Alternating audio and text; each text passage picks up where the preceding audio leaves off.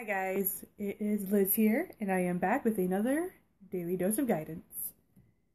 As per usual, my intention is to start with the energy oracle cards to receive our message of guidance for today.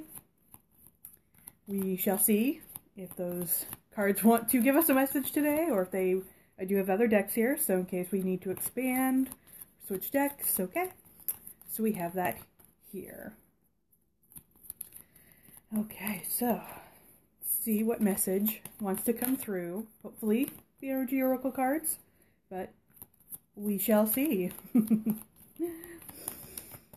Also had Misty here, but I wasn't paying her as much attention because I was going into a meditative state, so she was just like, you know what, I'm gonna go sunbathe. Luna's also awake, but off to the side here. Chances are we will see her take her loud disgusting bath behind me, as per usual. But we shall see, we shall see. So I have already called on, divine wisdom, the archangels, spirit guides, all that jazz. So let's see, maybe who wants to come through, or maybe they come together to give us one message. Let's just see what happens. Might want to switch decks. We'll see. Hopefully it's not another one of those ones where it takes me 17 minutes to get to the dang point. That was not fun. Okay, so let's see. I also have, so we have the energy oracle cards here. I also have the chakra cards, astrology cards, soul coaching cards, and the Archangel Metatron cards off to the side here. So far, it doesn't seem like the message wants to come through the energy oracle cards, so I might have to switch to one of the others. Let's see. Which one? Maybe the Metatron cards? We haven't really tapped into those too much lately. Let's see. Maybe we'll switch it out to the Metatron cards and see what message of guidance, specifically self-mastery, but we'll see what comes up. I'm going to switch it out. Okay, so let's try the Metatron cards, see what happens. Okay, see if the message wants to come through. Yep, right away, boom. So there we go. Okay, so right away we have water. Okay, so you can see that. Water, okay, and emotional well-being. Okay, which is not surprising since it's a water sign here. Let me just take a look at this card here. Okay, so we do have a dolphin here. Now, this is giving me, even though it's a dolphin, it gives me strong Pisces vibes. So we'll see if anything else wants to come up through that. But we have the dolphin, who is incredibly intelligent and known to be very, very playful. They can also be very protective, though. Okay. So let's see what else wants to come through. Maybe expand upon this. Or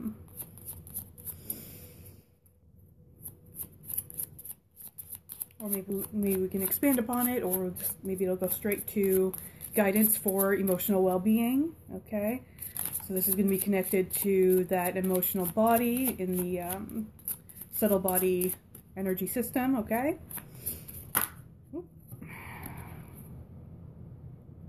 Okay, interesting. Okay, so we have yellow. Okay, and on the side here it says joy and happiness. Okay, so most definitely tapping into that emotional well-being, okay, with this sort of sun, very sunny yellow solar plexus chakra type of energy here. Okay, so we got that joy and happiness in regards to that emotional well-being. Okay, so again, we've been getting a message lately about that sort of sun energy, that masculine energy, the solar plexus chakra. Okay, so let's see Okay, and I'm also getting with this bee on here. Okay, we have a bee there, if you can see that. Okay, so I'm feeling like this might also be a call to sort of spread the joy. Okay, that's going to help with that, with your own, whether that's your motivation or not. Okay, that's, you know, going to affect your emotional well-being. Okay, spreading that joy and happiness. Okay, not just necessarily keeping it for yourself. Okay, so spreading it around.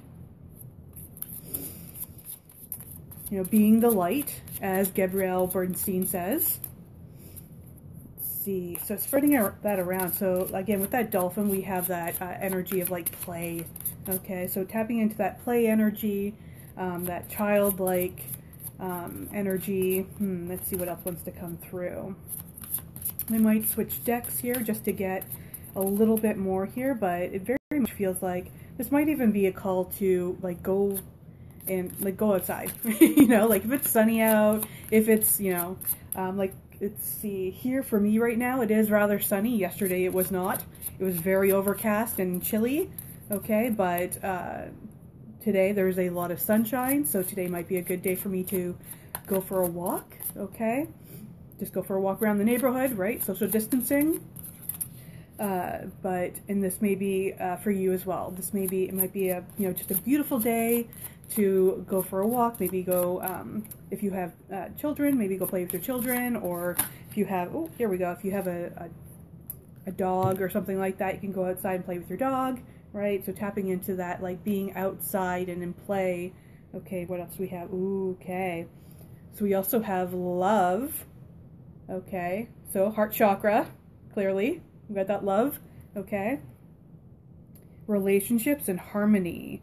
Okay, so we're bringing that energy into, again, that spreading around, okay, of that joy and happiness. So really tapping into, and it doesn't have to be like romantic relationship, okay? It can be, okay, but not necessarily. Okay, it could be any kind of relationship here. And bringing in that energy of harmony and balance, okay?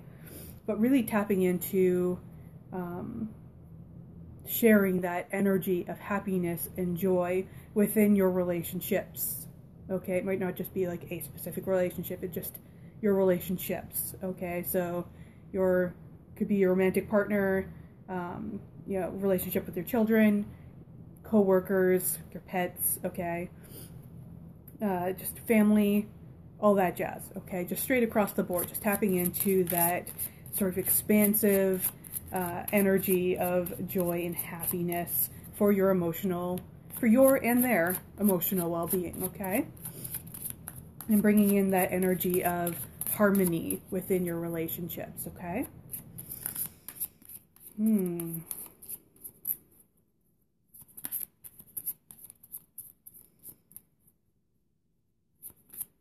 Just trying to see if there's anything else that wants to come through. I mean, it seems rather straightforward for today. Okay, we got a couple here. Okay, so.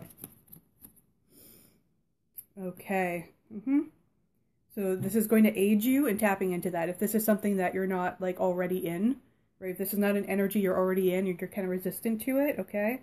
So we have letting go, okay? And on the side here, time for release. Okay, so if this energy is not already available to you, okay, which, I mean, it's always available to you. You can always, you know, make the choice, right? But if you're in an energy where you're kind of holding on to something, okay, maybe some kind of resentment, even if it's just low-key, okay, it doesn't have to be something that, like, is, you know, completely blocking, you know, causing any kind of major damage here, okay? But just it could even be just low-key. Maybe you had an argument with a loved one, right? And so it's kind of getting into this energy of, you know, harmony and, you know, spreading that happiness and joy and emotional well-being. It might be causing a little bit of you know, that might be making it a little more difficult to tap into that energy if maybe you just were in an argument with that person, okay? Something like that. It could be much more, okay? It's that scale. It could be much more. Maybe it's just that low-key, I just had an argument with this person. There is not currently an energy of harmony, okay? So it's saying maybe you want to forgive and let go, okay, and move forward with this energy. Create a genuine sense of harmony here, okay? Now let's see what else came up here. Ooh, okay. So we have Kundalini. Hell yeah. Okay, so that's untapped energy. Okay, so that's what this one is speaking to, is that untapped energy. So you might be in that energy right now of emotional, maybe instability. Okay, like those lower chakras. Okay, maybe that unhealthy energy within the lower chakras. Specifically, I'm going to say probably the root and sacral chakras. Okay, they're the most earth-based material world. Okay, and so the root chakra is the most related to the material world. Okay, what we see, physically experience, all that jazz. Okay, and then the sacral chakra is going to speak into that emotional well-being or emotional instability. Okay, there could be an imbalance happening here where you have some emotional instability happening. Okay, so let's see.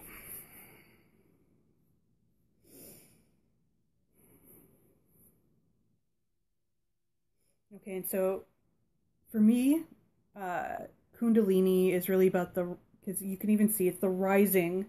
Kundalini is a rising of energy. Okay, so we have that serpent energy, kind of snoozing, napping in our root chakra. Okay, and then as the story goes, you kick the snake, right? You smack the snake, wakes up, and it goes up through the Shushamna Nadi. Okay, and then comes up, kisses the crown chakra, and boom, enlightenment. Okay, that's the most basic. I do have a course on Kundalini Awakening, so if this is something that's unfamiliar to you and you're like, Liz, what are you talking about?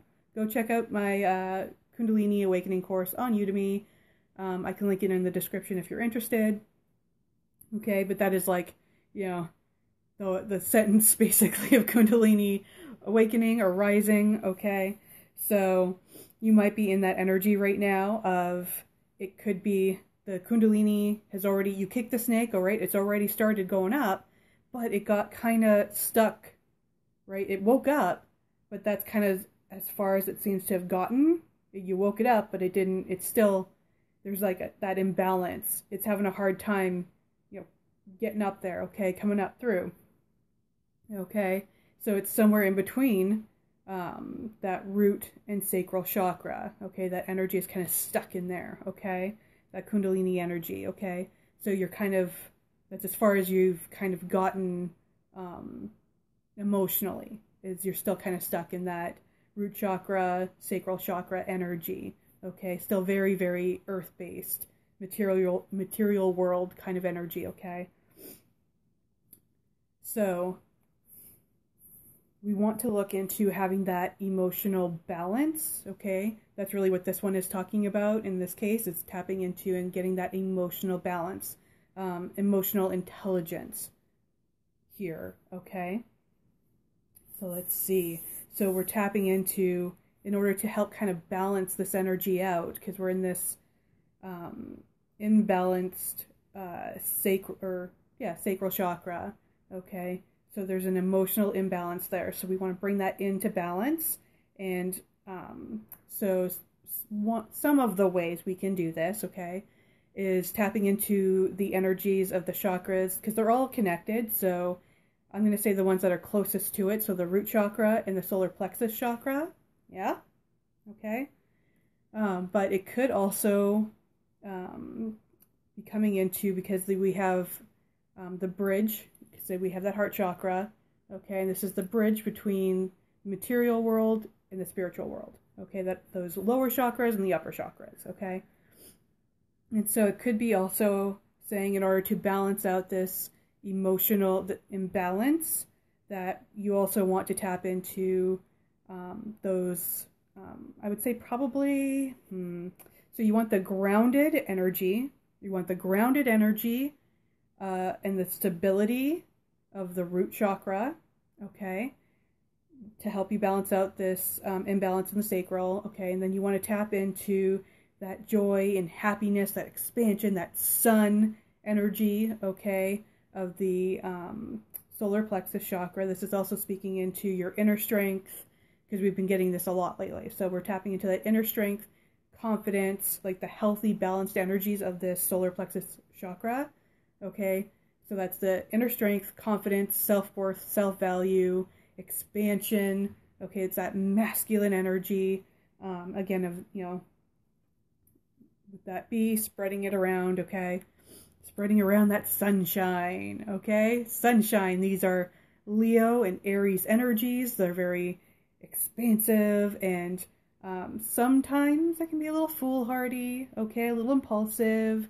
It's not a bad thing, okay? So we may want to tap into that a little bit, okay? Have a little bit of fun, right? Tap into that fun energy, okay? They can be very boisterous. Oh my God, they can be very boisterous. They're so loud sometimes. Sometimes they're vocally loud. Sometimes their energy is just very, again, expansive and loud, okay? And tapping into that play energy. Oh my gosh, do Leos and Aries love to play? Okay, so we're tapping into that play energy, okay, of that solar plexus chakra. Okay, and then again, we have that heart chakra, which is going to help you in balancing, okay, this emotional imbalance, okay, and help you to, it's naturally healing, naturally transmuting, okay, so you want to tap into that heart chakra as well. Tap into that energy of balancing, okay. Let's see what else.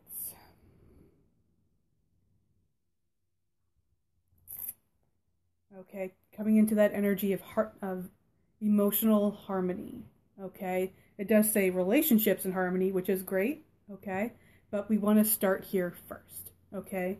We go in and then we expand out, okay. So we want to go in and create emotional, internal, okay, balance and harmony, emotional harmony, okay, and then we can expand it outward, okay, and then we can share it with others.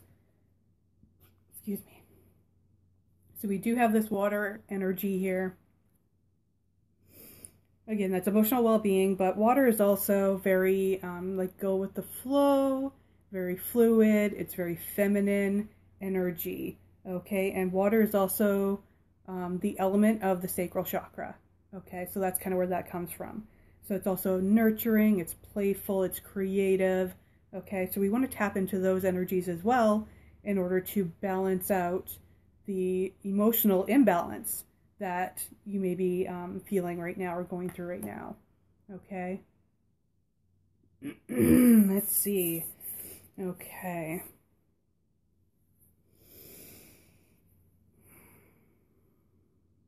Okay, so you may also, this Kundalini card is also catching my eye and saying, see, the loud, disgusting bath every time. She's so nasty. Okay, so the Kundalini energy is also speaking into, you might want to actually look into, again, my course with Kundalini Awakening, but also if this is something you're already familiar with, or maybe not, or maybe you start with my course and then go from there, okay, to tap into Kundalini yoga, like doing Kundalini yoga, or even some kind of yoga practice. It doesn't even have to be specifically Kundalini, okay? It could just be a Kundalini or a yoga practice that's going to help you, okay, with this balancing, this emotional balancing, okay?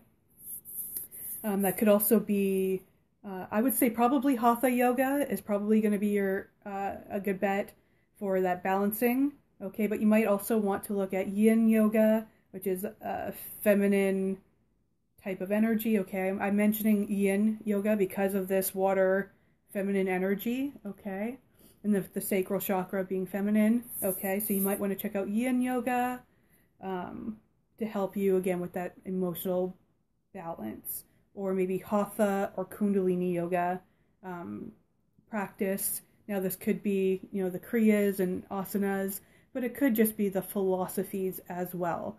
For me personally, I'm very passionate about the Kundalini yoga philosophies versus the actual, like, Kundalini, like the physical parts of it, the kriyas and the asanas, okay? Just to put all the cards on the table. So, and I do like to do like oh, here she comes. Okay, I like to do the mudras. I'm into doing like the mantras, like I said, the philosophies. The actual asanas and kriyas are not really my jazz, to be honest. I'm more of a hatha girl. But, hi Luna. But find what's going to work for you, okay? So it could be the yoga practice, like the asanas and the kriyas, okay, the poses. Or it could be, again, the philosophies, like myself, you know, the philosophies, maybe the mudras, the mantras, okay? Hi, I'm kind of doing something here. I don't care. I'm a Gemini. I don't care. Pay attention to me. Okay, so that could also be helpful to you as well. Okay, but I'm going to wrap it up here. So that is our message for today. I'm going to wrap it up here. Okay. I will mention really quickly, again, I am a spiritual life coach, Reiki master, and advanced angel therapist. So if you need some help in any of those areas, give me a shout, DM me, or email me at spirituallycharged@gmail.com, and we can set up a call and go from there. Okay? So I hope you found this helpful, and I will see you tomorrow with another, there she goes, daily dose of guidance.